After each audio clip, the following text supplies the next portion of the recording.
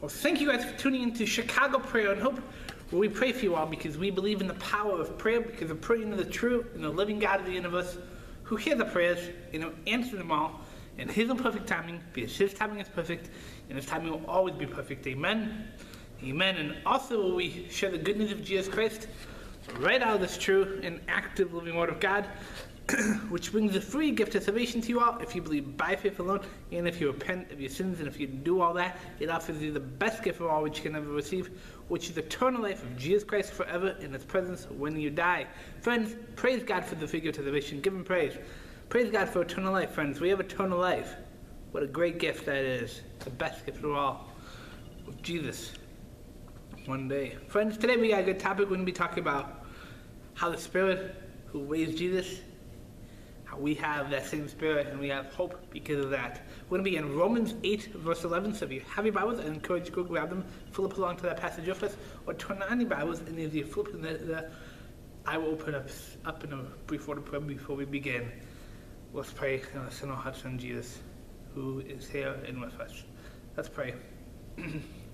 God, we believe that you're here with us. We believe that you're moving, God. God, will you speak to us now by this passage? Transform our hearts. Transform our minds to become more like you, God. More like your Son, Jesus. God, we love you. Would you help us love you more? Amen. You guys ready?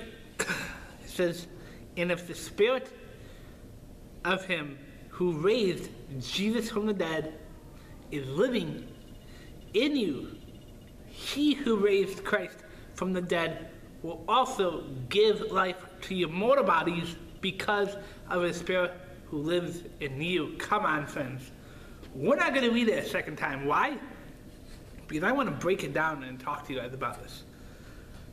I don't want to waste time reading because it's kind of some difficult words, maybe for a new believer or who's new to the faith or who's about to come to faith today, because we're going to give you an invitation to come back to Christ and to receive Christ today at the end of this video. So I just want to break it down, go verse by verse. So we're going to start it out from the beginning. How does it start out? It says, and if the Spirit of Him, who's Him? God, Jesus. The Spirit of Him who raised Jesus from the dead is living in you. So we have the Spirit of Him who raised Jesus from the dead living in you. It's saying, and if the Spirit of Him who raised Jesus from the dead is living in you, what? So we're saying we have the Spirit that raised Jesus from the dead living in us. He who raised Christ from the dead, what? What does it say next? He who raised Christ from the dead, what? Will also give life to your mortal bodies because His Spirit who lives in you. Come on, friends. What does this mean? His Spirit who lives in you. So what does it mean He will give life?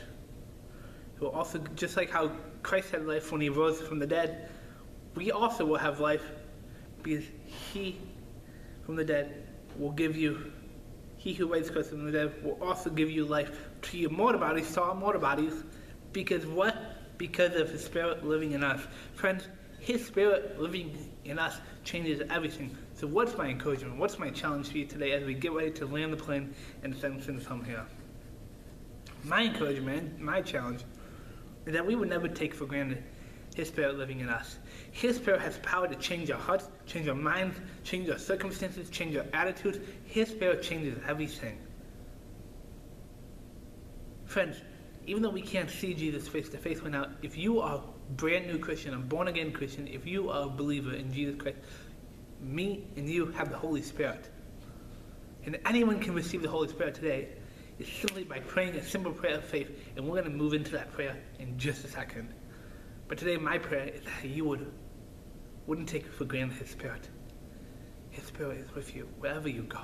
Where the Spirit of the Lord is, there is freedom. You better believe it, there is freedom. In Jesus' name, call upon His name. I know it might not be easy, but He's with you and He will help you. He won't have you go about this alone.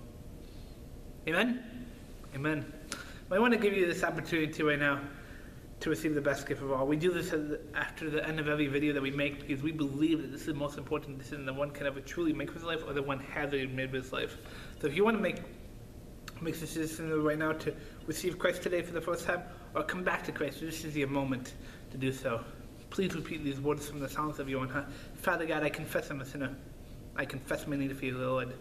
I cannot do this life without you, Lord. You're the only hope I have, Father God, so I repent of all my sins, and I turn to you, and I accept you as my Savior.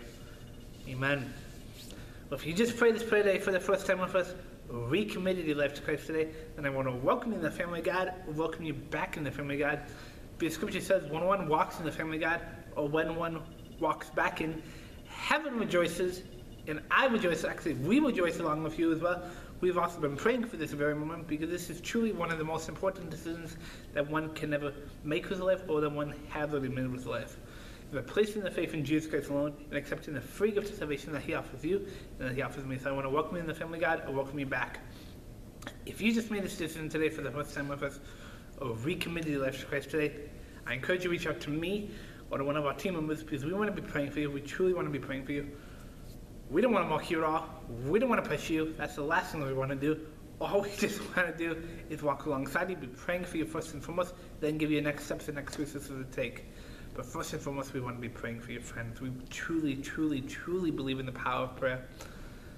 So friends, allow us to pray for you. In whatever way we can, we want to. We desperately want to. We care about you. So allow us to, then we'll give you next steps. Well, friends, do you mind if I bless you all today before I send you all on your way into a new day, a new week, a new whatever?